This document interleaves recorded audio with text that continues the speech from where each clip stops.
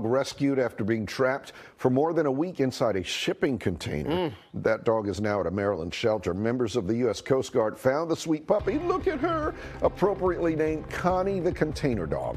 They heard her barking and scratching as they were conducting inspections at the Port of Houston. Connie boarded a private plane and flew to the D.C. area. She was dropped off at the Forever Changed Animal Rescue in Rockville. There is apparently a long list of folks waiting to give her a good life. We wish her the best.